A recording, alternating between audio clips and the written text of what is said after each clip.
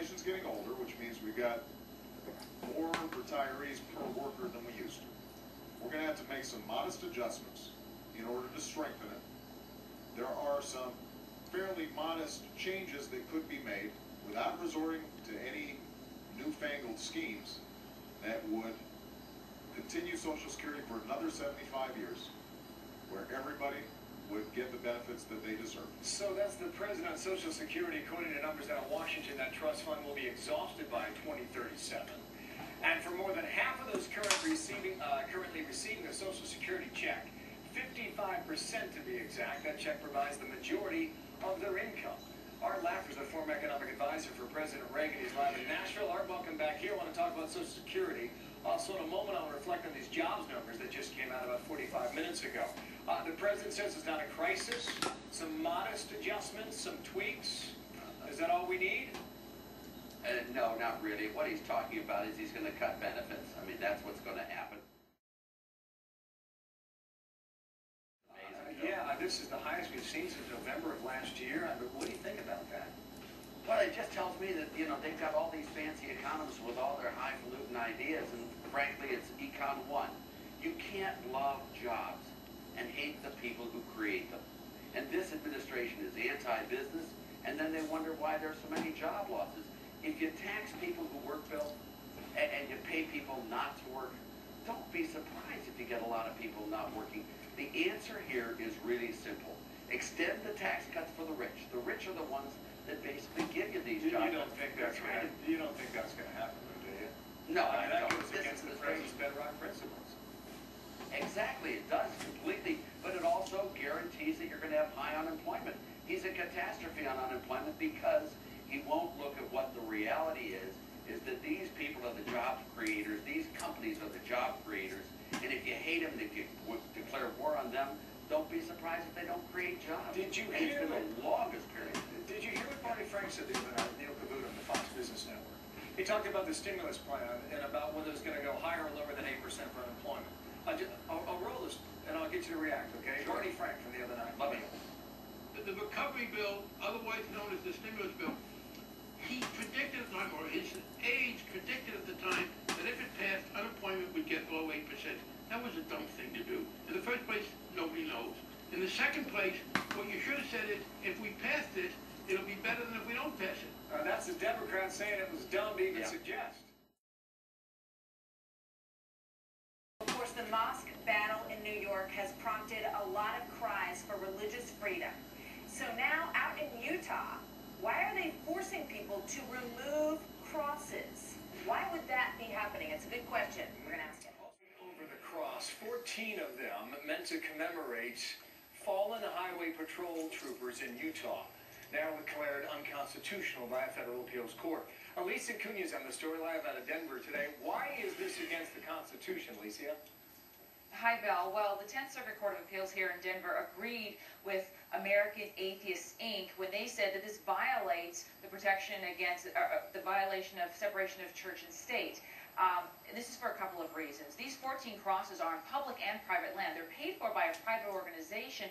However, on the crosses is the official logo of the Utah Highway Patrol. And American Atheists, Inc. say that that's unconstitutional, that it's against the law. Now, the Alliance Defense Fund, a group of attorneys who are Christian, argued that these are secular crosses, that they are there just to commemorate all of the officers who have fallen. However, the 10th Circuit disagreed with that and said any reasonable person who looks at a cross will associate it with Christianity. Bill? So what is the reaction from those who are fighting to keep the crosses exactly where they are? Well, the Alliance Defense Fund right now is reviewing its appeal options, and shortly after the decision was handed down, released a statement saying, in part, one atheist group's agenda shouldn't diminish the sacrifice made by Utah Highway Patrol officers and their families. The families of the fallen should be allowed to honor their loved ones as they wish. Bill? Alicia, thank you for that. Alicia Cunha is on the story out of Denver. We'll see what happens during the appeals process. Martha. Top Republican is warning the GOP to be a bit careful when addressing the Ground Zero mosque debate, especially as they head into election season. That man, Ed joins me now. He was the chairman of the Republican National Committee as well as counselor to President George W. Bush. Ed, good morning. Always good to see you. Good morning, Martha. Thanks for having me on. Well, good to have you. So why are you sort of warning Republicans that they should be a little bit careful with how they deal with this issue? Well, a couple things, Martha. Every day that we are not talking about this administration's job-killing policies, massive debt, and excessive taxation is a day we're not really talking about the things most voters are likely to have in mind when they vote on November 2nd. So it's a little bit of, not talking about something that probably is more vote determinative. Secondly, President Obama, when he weighed in and elevated this issue, did so in a way that essentially smeared those who are opposed to this particular mosque led by this controversial imam at this very, revered site at Ground Zero, as saying that those who are opposed to it essentially seek to deny Muslims their religious freedom and would essentially try to shut down mosques all around the country, which is, of course, like I say, a smear. He backed off of that, but a lot in the media, continue to try to look at it through that narrative. We have to be careful not to fall into that trap or allow them to distort it that way. I hear what you're saying, and I know that, you very much want to, support Republican candidates out there and, hopefully give them some direction that heads them in the right way. So what I'm hearing from you is that you want them to focus more on the economy, focus on the things that you think that people really care about across the country. I'm also hearing in what you're saying that you think that this mosque issue is more detrimental to the president than any other particular politicians around the country. Well, I think it's detrimental to the president and his party, and Speaker Pelosi compounded it yesterday when she essentially said that we ought to look into the finances of people who are opposed to the mosque at Ground Zero. Now, can you imagine someone who was victimized, who lost a family member, a husband, a wife, a son, a daughter, a father, a mother in the attacks of September 11, who have a concern about this mosque at Ground Zero, and now the Speaker of the House is saying the federal government may need to look into your finances. We may need to look into your checking account and see who's, where you're getting money from. Yeah, it is really intimidation. They tried to sort of broaden it a little bit later in the afternoon in her office by saying that they also did want, and we raised a question here yesterday, but they don't want to look into the funding of who's building the mosque, and now she said that actually they do want to look into that. We'll see how far that part of the investigation goes. There are new concerns in the effort to stop Iran from building a nuclear weapon. Israel may have only days to strike a nuclear facility. If the bombers fly, what would that mean for U.S. forces already stationed in Iraq and in Afghanistan? A nuclear reactor with the help of Russia. And there is new speculation that Israel may strike that facility. The former U.S. ambassador to the UN is John Bolton. He said on our program just yesterday that if Iran goes nuclear this weekend, this is a clear signal that the U.S. and the international community has failed. Bolton. If, in fact, the insertion of these fuel rods go ahead and they begin to power the reactor up, it's an enormous victory for Iran. It's a sign we have once again failed to stop them at a major landmark on their path to nuclear weapons. Again, Bolton from yesterday, and because you asked, Nick in Colorado writes this: what would the fallout from a strike against Iran mean for U.S. troops currently deployed in Iraq and Afghanistan? At the top of our program, we talked about the withdrawal of combat forces in Iraq. Right now, there are about 56,000 troops in Iraq. That number will go down to about 50,000 next month. There are currently 95,000 U.S. Marines and soldiers on the ground in Afghanistan. That number will go over 100,000 in the coming months. Jim Walsh, international security expert and a research associate for MIT Security Studies program, with us now for an answer. What could happen with U.S. forces if an attack took place, Jim? Well, Bill, I think they would be target number one for Iranian retaliation.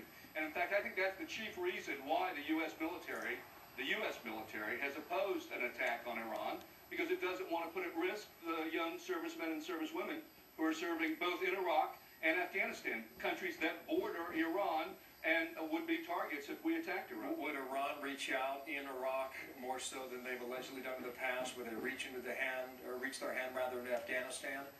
And take our forces on? I think they would do both, and they would also use proxies. I've spoken to officials in the past in the Pentagon who suggested that they did a little of that back in 2007, and you saw a spike in IED deaths among U.S. soldiers, and I think you would see a much more concerted effort on their part. Yeah, the U.S. military has thought those big IEDs were always supplied from Iran. That's always been the suspicion. How much would the military war game this possibility? Would we sit down with the Israelis and try and figure out the scenarios that could happen if, Jim? Yeah, well, I think definitely the U.S. military planners have thought long and hard about this, more so I think than the Israeli military planners, because they don't have to deal with this as a problem. But it's not a problem that you can somehow easily solve. I mean, in part because of geography. There's no getting around the geography and the fact that Iran shares a long border with Iraq and a border with Afghanistan. You can't build a wall to keep everyone out. So I just think it would be extraordinarily difficult to prevent retaliation on the part of Iran. I understand your point there. One more point here that Bolton made yesterday. He doesn't think this will happen after the weekend because there's too much collateral damage that could happen if you blow up an active nuclear reactor. In a word, Jim, will Israel make a move or will they stand down? I think John Bolton got a lot of this wrong, but to answer your question, no, they will not attack. Israelis, when they attack, they don't say anything before they attack. If they're talking about it, they're not going to do it. Point taken. Jim Walsh, thank you, out of MIT in Boston today. Thanks, Jim.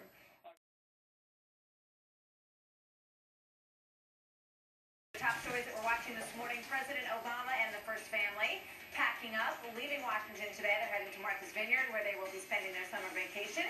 Air Force One expected to leave sometime this afternoon, about 2 o'clock.